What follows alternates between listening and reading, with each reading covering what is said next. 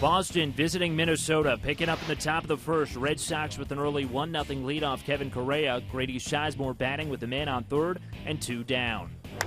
In the air to right field for Sizemore, hit well. Back goes Parmalee at the track, at the wall, and it'll be off the bottom of the wall.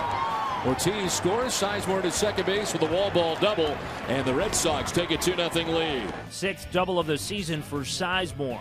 David Ortiz clubbed 2 homers in a 4-hit game on Tuesday. In the top of the third, he steps in with 2 away, looking to continue that hot hitting.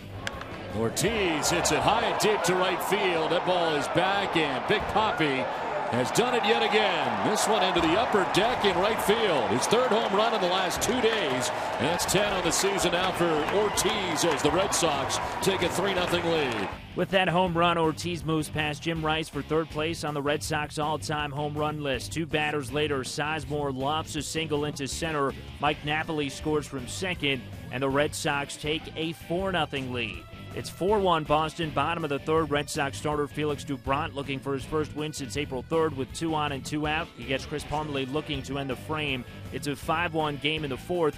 Again, the Twins have 2 on and 2 out. This time, Aaron Hicks goes down looking to end the inning. Top 5, it's the red-hot Ortiz batting again. This time he steps in against reliever Caleb Thielbar. Swings at the 3-1, hits it high and deep to right field, and for the 2nd straight day, he has got a 2-home run game. Big Papi with his 2nd home run of tonight, and the Red Sox up their lead to 6-1. He has been absolutely incredible here in Minnesota. That's his 7th hit of the series, and it tied him with Dave Kingman for 49th on the MLB all-time home run list. Bottom 5, Doubront cruising. He strikes out Brian Dozier for out number 1. Then it's a 7-1 game, bottom 6. Josmil Pinto grounds one to short. Xander Bogaerts with a long throw over to first. Mike Napoli with a nice pick.